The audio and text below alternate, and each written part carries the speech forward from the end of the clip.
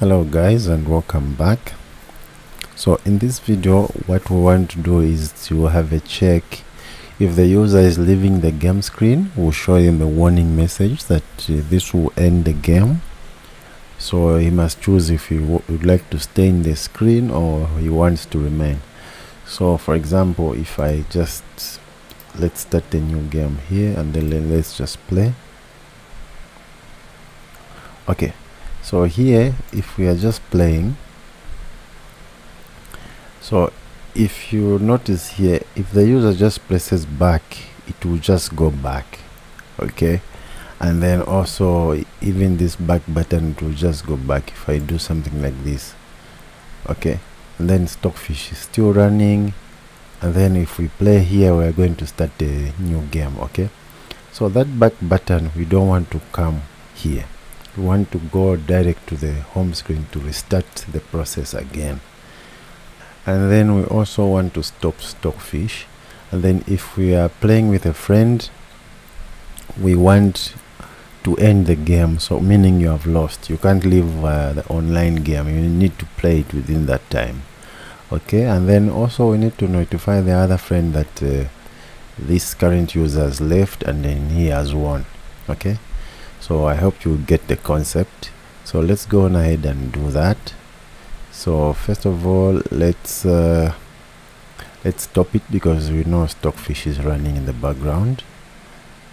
If we check the logs, if you can see all this, it's running. So let's stop it first. We want to make sure if we press the back button, we can run. I mean, we can cancel even Stockfish, okay? So let's go ahead and see how we can fix that. So let's minimize this, and then all that should happen into the game screen. So let's go in the game screen, and then in here you can see that we are wrapping this with a consumer. And then what we can do is we can go up here. First of all, let's remove this back arrow, okay? So this one we can remove, or for now let's just comment it. All right, and then you can see that this is returning a scaffold. So let's wrap this scaffold with a widget called will pop. So I'm putting the cursor here, then just come here, then wrap with a widget, and then let's change this to will pop this widget. So it's called will pop scope.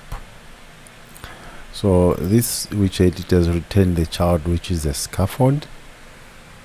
And then if we hover over it, you can see that it has a child, which is, this is a scaffold, which is a widget child, and then it has this required, the on will pop, okay? So we're just going to call that on will pop. So this one is a function. It's going to be asynchronous, async, and then we'll return that function. So in here now we're going to check what happens if this has popped or what. So this is where we return our dialog. If this has popped or the user has pressed the back button or the back arrow, then we can show this dialog, okay? Let's move this a bit. So here we can, for now we can say return false, okay? So like this we can test it, it can work, and then since it won't pop, then it will just return the false. So now let's create the dialog to show here if this is true, okay? If the user has pressed yes on that dialog, this will return true. If no, it will return false, and then it will still remain in this screen, okay? So let's see where we can create that dialog. What we can do is here, let's create we can make this a local variable. So let's say, what are we going to name this dialog? We can say show exit, maybe exit confirm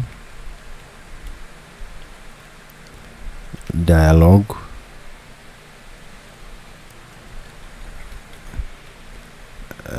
Exit confirm dialog, maybe like this.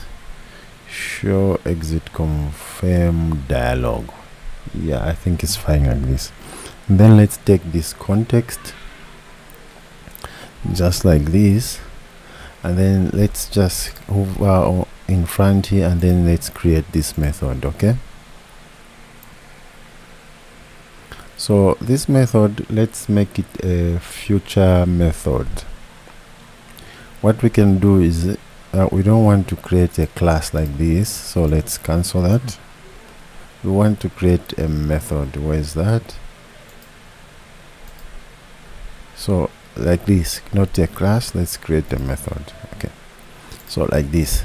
So let's return a boolean here, which also can be now. Okay, because sometimes they cannot press yes, they cannot take it, the user may not even press the back button. Okay, so here it's going to be a future, and then let's add the bool,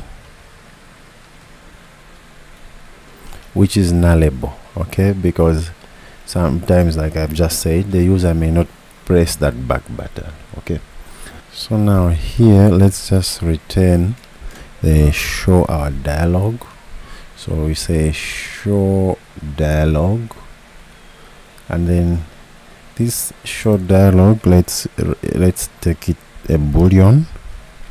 Okay, and then now let's just bring it down here, and then here we say context, and then let's just return the alert dialog now. Alert dialog. Okay, so for the title, what can we give it here? So let's say title. We can say, so this is in the text widget, and then here we can say leave game, maybe something like this. Leave game, like it's a question, and then the subtitle, I mean, we call it a content. So for the content, now we have to ask, are you sure to leave the game? Think we can say something like that.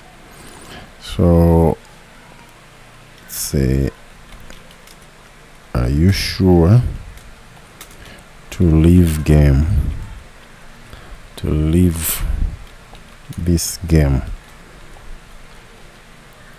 Maybe something like that. Or we can say, do you want to return to main screen? But I think this is fine. And then what else? Let's just take the actions for now. We don't need a lot of things in this dialog. We can just close it here. So for the actions, first we can start with a cancel button. So let's say text button. So on pressed, so this is the cancel, which means we are not sure. Okay, what we can do here, if we are not sure, we will just say navigator dot pop, and then here, actually with this one we need to say navigator dot of context dot pop, sorry, dot pop, and then let's do false, meaning here we are going to return false. We are not sure, we are cancelling. And then for the child, let's have a text widget. This one we'll just say cancel. Okay, and then that's it. So let's just have a constant keyword here, constant keyword here, constant keyword here, and then we just copy this action and do another one with copy and paste. This one is going to be yes, and then here we're just going to say true. Okay, so just like this will be our dialog. Maybe let's also say it as asynchronous here, yeah, because it's a future, it needs to be asynchronous. So this would be our dialog. And then now back up here where is this dialog here. So this one, it's going to return a bool, which is let's just name it as leave, something like this. So since this is a future, so we need to await here. Okay, so why are we having an error? Let's see. So this one, it says that a value of now which can be nullable, so which means we need to add the question mark here. Okay, so now we've gotten this, and then now down here we just need to check. Okay, so it's either we get this leave or it's going to be a false. Okay, so that's how we check here. If we press the back button, this will be code, and then it's going to await for our answer here. If we say yes, it's a true, it's going to pop, and then if we say cancel, it's going to just remove the dialog and stay in that screen. Okay, so I hope I wasn't too quick here. Let's restart our application and test this. So I'm just gonna go back here and run it again. Okay, the application has started. Let's see how it works. So let's start. Let's go to 5 minutes. Let's start the game. Okay, now let's not let Stockfish run. So let's just go ahead and press this back button. So you see now it's asking us, okay, are you sure you want to leave the game? Okay, so maybe the other thing we can do is maybe to move these words on the center. So if we do cancel, we remain in the screen. Let's place it again. If we do yes, just going to the previous screen. Okay, so this is also, we don't want this, we don't want to come to this screen, we want to go to the home screen. And also, if you have noticed, if we come back, let's just start again, our back arrow is black. If we want to change the color of this, we just need to put the leading here. Okay, or we can just change the entire theme of the app and then change all the colors depending on the theme, but we're not going to do that for now. Let's just work with this. Okay, so now even if I press this back button, we are being asked. So let's cancel, and then let's go back here. We can do some alignment here. So let's do text align, text alignment dot center. Let's copy this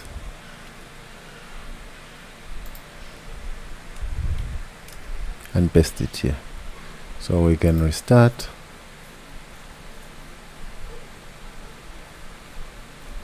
Okay, it won't restart because of the Stockfish, so let's stop it and run it again. The application has started. Let's test it again.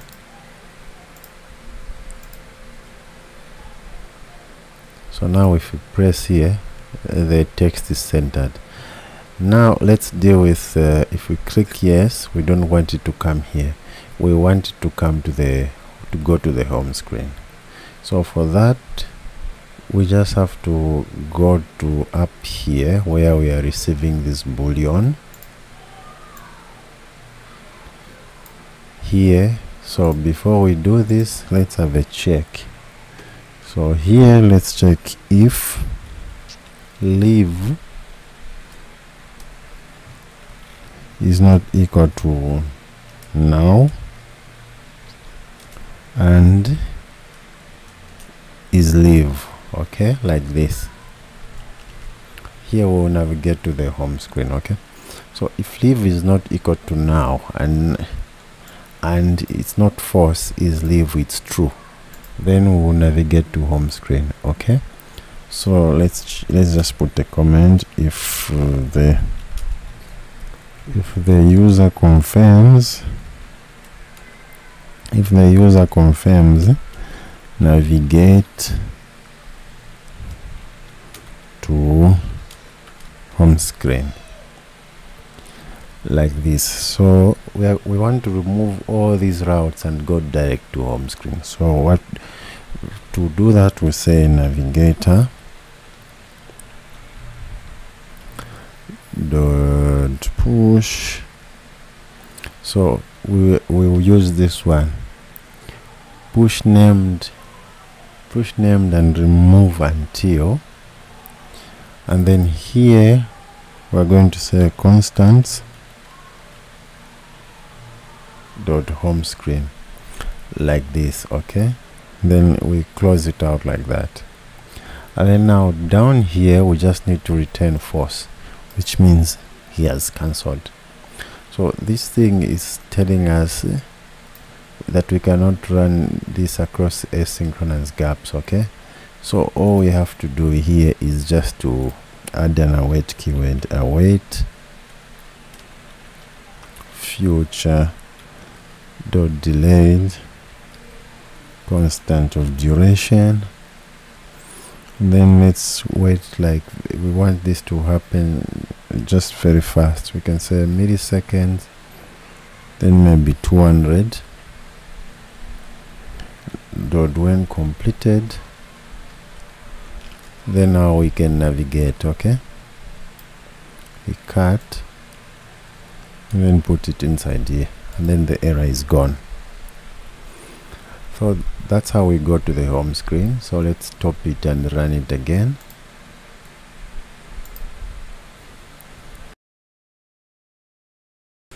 The application has started. Let's test. So let's go back. Let's see if we click yes, if we go back to the home screen. Great, this is what we want.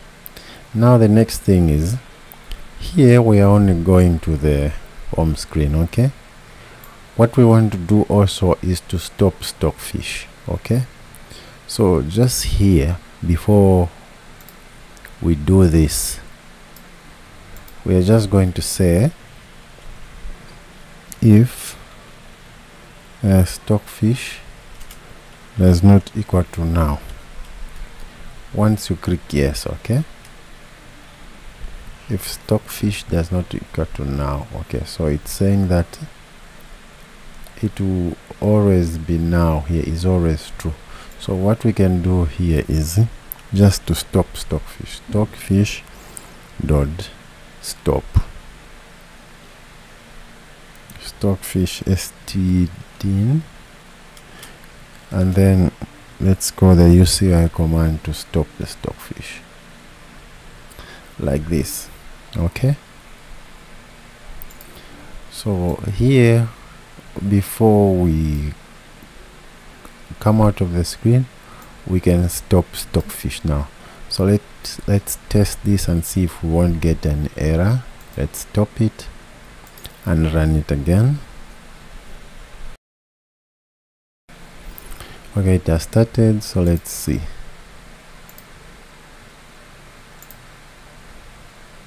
Let's start playing and maybe open up the logs. And then now let's go back. Okay, we didn't get any error. Looks like before this happened, and looks like we have stopped stockfish. Okay, let's see if we can hot restart.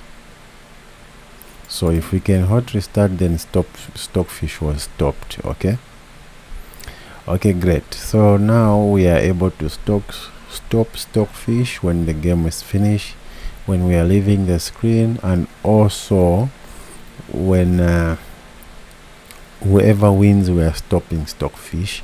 We're bringing up the dialog. Now the next thing to do is start working playing versus user.